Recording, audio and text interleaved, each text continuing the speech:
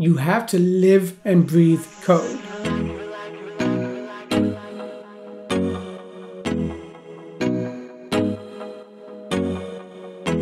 How many hours should you code per day? Is it 12 hours, 2 hours, 6 hours? And how much of that time is actually spent coding? Let's talk about it. When we think about what programmers do all day, we think of coding. But the code they write is a direct result of thinking, designing, understanding the project requirements, debugging, deploying, maintaining, documenting, testing, and refactoring code. For me, writing new code accounts for about 20% of the code I write. The rest of the time is spent on other topics related to code. Again, thinking about code, analyzing code, researching, and most importantly, refactoring code. Now, these are a few quotes that I think really fit for this topic. If I had an hour to solve a problem, I'd spend 55 minutes thinking about the problem and 5 minutes thinking about solutions. Albert Einstein. Prolific developers don't always write a lot of code.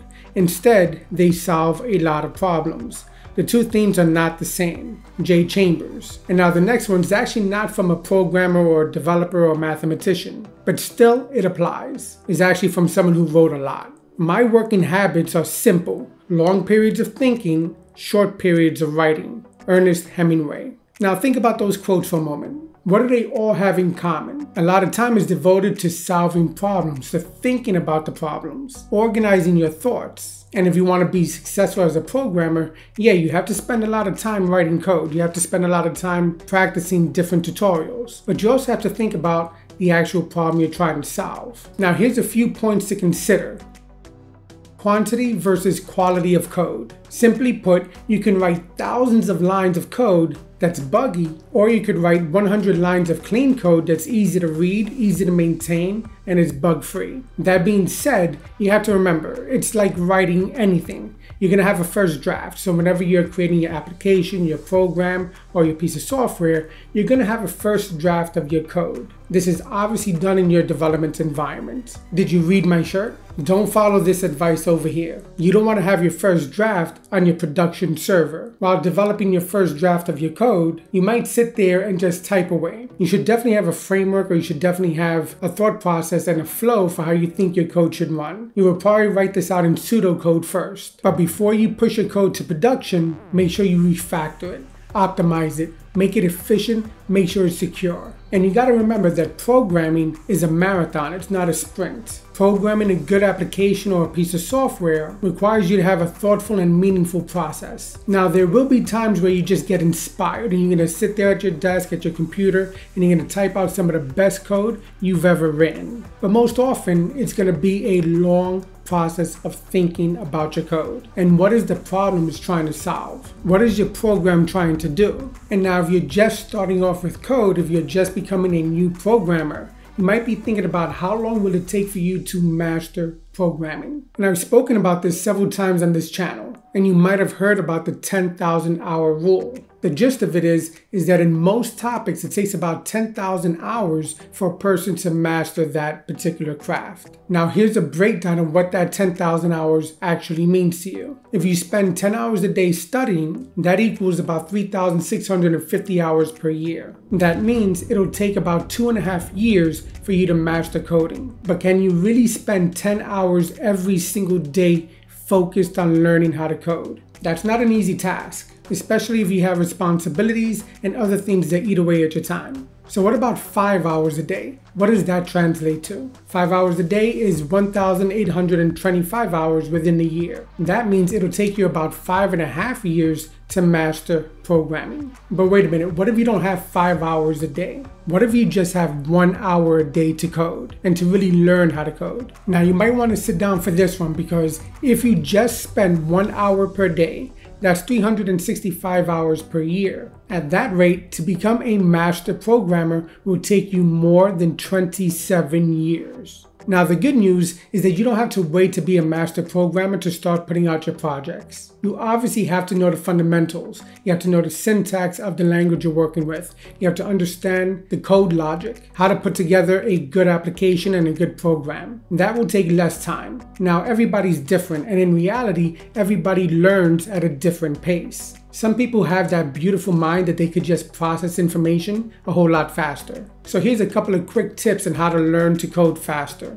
Be consistent. Make coding a habit. Learn from the right resources. You don't want to waste your time on poorly written tutorials. Try out different coding projects. The one thing about code is that if you give 5 different developers the same project, how to create a calculator, let's say in JavaScript, you'll get 5 different approaches on how to design that calculator. So by going over different coding projects, you'll learn to see different styles and solutions to the same problem. Solve real-life problems. Practice on some simple applications and projects like a to-do list. Maybe practice creating a calculator. The benefit of doing this is that you're going to train yourself in how to think like a programmer, the thought process that goes into creating an application. Now the next tip is actually 2-in-1. Some people say you have to work really hard. Others say you have to work really smart. I say you have to work hard and smart. And that goes into my next tip. Try the Pomodoro technique. If you go back to the 10,000 hour rule, how can you focus for 10 hours a day or 5 hours a day? Do you try to do it all in one session? I don't think so.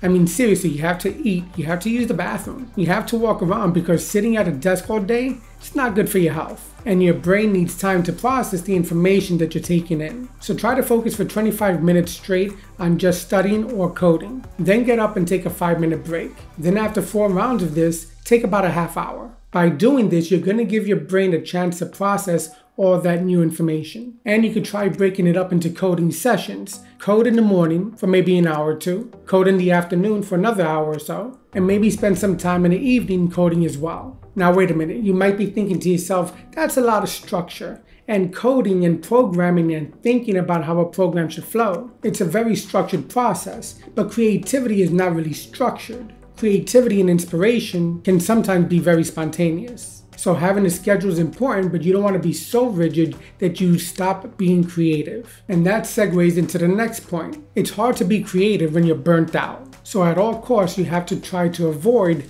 burning out when you're learning how to code. Burning out is a real issue within the programming landscape. That's why it's important to make sure you take breaks, not only throughout the day, but maybe take a day off every week. Make sure to try to take vacation time. Try to get some exercise in also. It's very good for the brain to get some physical activity in. And they say that we are what we eat. Now for me, I love pizza, but every now and then you have to have something healthy.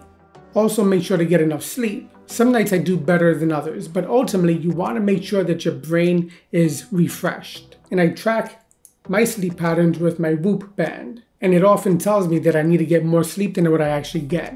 What's good is that it actually tells me how much time I spend in deep sleep, how much time I spend in REM sleep, and how much time I spend in light sleep. Now, if you don't know, REM sleep is very important for refreshing your brain. Deep sleep is for rejuvenating your body. And light sleep, well, we all can't just jump into REM sleep or deep sleep. So yeah, there's light sleep in there. And then another tip to avoid burnout is to socialize. Now the question was, how much time per day should you spend coding? And the answer is kind of different for a solo programmer working from home versus a programmer who works for an agency or a large corporation. If you're working alone or if you're working from home, you're pretty much having to do it all on your own. And when you're working from home, you have to deal with all the distractions that eat away at your time. And let's face it, when you're working from home, when do you clock out? When do you stop programming or coding for the day? Now, if you work for an agency or corporation, you do spend a lot of time traveling, getting to and from your job. Then you're going to probably have your morning meeting, followed by a couple of other meetings scattered throughout your day. Then you're probably going to start chatting with some of your other coworkers. And unlike the work from home developer, you're probably going to have a regular schedule, a 9 to 5. Oh, and then somewhere in there, you're going to actually spend some time coding. Now, how many hours a day do I spend coding? When I first started off learning how to code, there were some days that I spent probably about 12 hours or maybe 13 hours really trying to figure out what I was doing. There was a lot of information coming in, and I would love to say that I have the fastest processor, but that's not the case. So it took me some time, and it took me time to learn the best studying habits. So then I started breaking it down, chunking it throughout the day, scattering my study periods. Now, once I actually knew what I was doing, then I probably started to scale it back down to maybe 8 hours a day of coding. And even that's a lot. That's a lot of time coding. Now I spend probably about 5 hours a day coding. Some days more, some days less. And remember, not all that time is spent on writing new code. I spend my time reading, researching, analyzing, refactoring code. I like to eat, exercising, playing chess, and outside of that 5 hours, spending time with my family. And then of course I spend time on social media, checking emails, working on projects, and creating these videos. Now if you do a Google search, you're gonna find that some people say they work 12 hours a day, every single day, without a break. Some people say that you have to live and breathe code. Others say that you really only need about 2 to 4 hours a day. And everybody is different. Everybody's life situation is different. Everybody's job requirement is different. So to answer the question of how many hours you should code per day, just remember, focus on long periods of thinking with shorter periods of writing code. Don't forget, test your code in your development environment, not your production environment. Alright, hopefully you enjoyed this video. If you did, give it a thumbs up. Don't forget to subscribe. Hit that notification icon. If you have any thoughts, comments, or opinions, leave them down below. And as always, thanks for watching and happy coding. Alright, see you in the next one.